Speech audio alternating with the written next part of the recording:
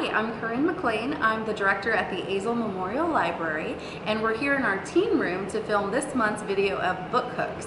And the first book I want to talk about, these are all nonfiction items, is The American Vice Presidency: From Irrelevancy to Power. And it is by Jules Whitcover. Now, there are a million books out there on the American presidents. You've got biographies, histories, pretty much every president has one or two autobiographies. But there's not a lot of books and histories on vice presidents. I think vice presidents tend to go overlooked once they're out of office. So I was really excited when this book was released. Just recently. Now the book is 520 something pages, so it is very long, but it's totally approachable because what the author did is he took all 47 vice presidents and broke it down into chapters, and each chapter is an average of like 11 pages. So it's actually not a lot of information on each one, it's just the overall culmination of the chapters really adds up.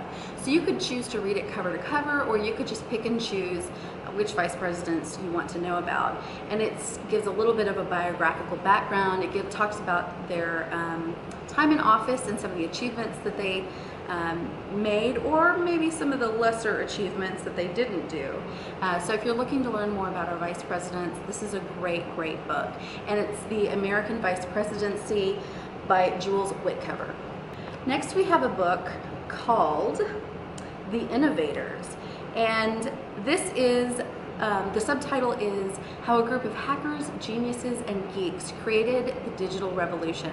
Now, this book is by Walter Isaacson. He's the one who wrote that really famous Steve Jobs biography that came out in 2011. And what he's done is he's taken some of the other power players in digital history. And it's not just modern day. It goes all the way back to the late 1800s. Actually, I think it was 1840 with Ada Lovelace. She was Lord Byron's daughter, and she's the one who really pioneered computer programming, which I had no clue it went back that long. And then he talks about some of the very notable figures: Bill Gates, Steve Wozniak, Tim Berners-Lee, Steve Jobs, but then a lot of characters and people that you may have heard of or may have not heard of: Vannevar Bush, Alan Turing, Doug Engelbart, and Larry Page, and other people. And he doesn't just give a history of their, how they impacted the digital world. He talks specifically about how their minds work, what makes them so creative, and how they've really been innovative when it comes to teamwork and groupthink. Now, if you've read books like Outliers by Malcolm Gladwell, you already have kind of an idea of what makes people like Steve Jobs or Bill Gates special, and how they really kind of fit in that really nice niche of I was ready to come out at the right time in the right field and make an impact. So I think this is a really good follow-up to some other books that have come out about leadership and making an impact in the world. And again, that was The Innovators by Walter Isaacson. Next we have a book that is just juicy and riveting, and even though it's nonfiction, it's kind of got that true crime thriller kind of aspect to it. And it is Empire of Sin: Sex, Jazz, Murder, and the Battle for Modern New Orleans. And it is by Gary Christ. As you can see, I'm terrible at remembering titles and authors. But this book is great. It covers 30 years of New Orleans history from about 1890 to 1920. And even though the author covers just a broad 30-year history, he does a really good job of taking stories of individuals. There's some mafia people, there are some prostitutes, and lesser beings in the underworld. There's crime lords, there's a serial killer, there's even some kind of shady politicians.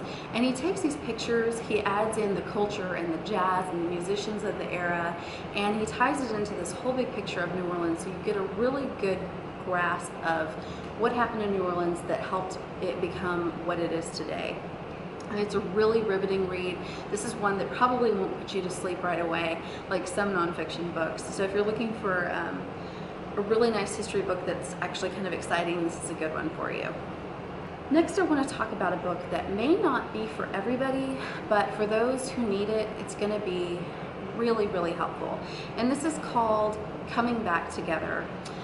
It's A Guide to Successful Reintegration After Your Partner Returns from Military Deployment. It's by Stephen L. Sayers. He has a PhD. And what this does is it outlines some of the common challenges that couples and families face once someone comes back from military deployment, and then it gives them some guidelines on how to compromise through those challenges and some resources on what to do. It's pretty shocking. Families who have had one or more parent come back from military deployment are 3 times more likely to have child abuse or neglect in their homes, and that's not just by the person who was deployed. It could be from the parent who stayed home as well, because they face great stresses as well. Veterans and those who were deployed and their families are also more likely to have some of the substance abuse in their family and more likely to get divorced. So what's really changed over the years is, in the past, World War II, Vietnam, it really focused on veterans and their support when they got home. Nowadays, people are realizing there's just as much stress on the families, the marriages, and how to reintegrate back into that lifestyle that they had before they left, because things have changed. So this book is pretty thin. You can see it's not a lot of pages, so it doesn't go into all these psychological analysis or anything like that. It just gives a nice overview of here's some steps you can take, and it has some really good resources in the back of the book to give people further steps that they can take to get help. So this also might be a good read, even if you didn't have a spouse who was deployed. Maybe if your son or daughter or parent was deployed, it'd be a good starting point as well. And the last book I'm going to talk about is a cookbook. I am a big foodie, so anytime a new cookbook comes out, I'm all over it. And this is the Texas Food Bible. This is by Dean Fearing. He is the father of Southwestern cuisine. I don't know who elected him that, but he is. He also won the James Beard Award as the best chef in the Southwest. He spent 20 years at the chef at the Mansion at Turtle Creek, which is a very swanky, upscale Texas restaurant. And he now has his own restaurant at the Ritz-Carlton in Dallas. So even though he's used to cooking very highbrow foods, I think he did a pretty good job of making recipes for this book that common people can make. Now, there are some recipes that have things like quail or venison or some of the more obscure meats, but I think most of them you could either translate to a different type of ingredient, or they're also very approachable. And what I think is really cool about this book is he has some recipes in here that fall is here, Thanksgiving is almost here. You could pretty much do your whole Thanksgiving meal from this book, and it'll have a Texas twist, because his recipes have Texas flavors, Southwest flavors. You get a little bit of barbecue in there, and of course Tex-Mex. So he has a recipe in here. It's a Texas brine that you can use when you want to smoke your meats or even bake them in the oven. A lot of people will brine their turkeys for Thanksgiving in just like a saltwater solution, but this infuses a ton of flavor, and it'll give your turkey or whatever you want to make, quail, anything, really good flavor, even chicken.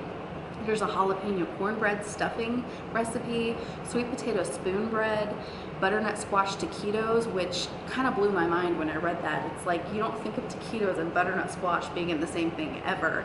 And then Shinerbach beer bread, and Shinerbach beer is like Texas through and through. And then he's got this really awesome State Fair pecan pie, and this was the overall pie winner for the 1996 State Fair competition. He was one of the judges that year, and the woman who wrote the recipe said, you can have it as long as you promise to put it in your restaurant every year during the State Fair, and he has stayed true to that. So he gives that recipe. And I have to say, I thought I had the best pecan pie recipe, but after looking at this, I might have to try it because it looks really good. It uses actual vanilla bean in there, which I think would give it a really good flavor.